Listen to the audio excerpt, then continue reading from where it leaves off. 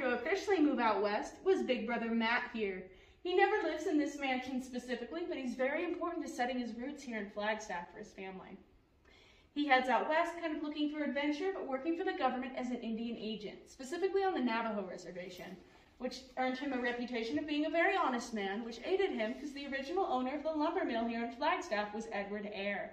And this was before Flagstaff was even a town. It was just a stop on the Santa Fe Railroad for logging.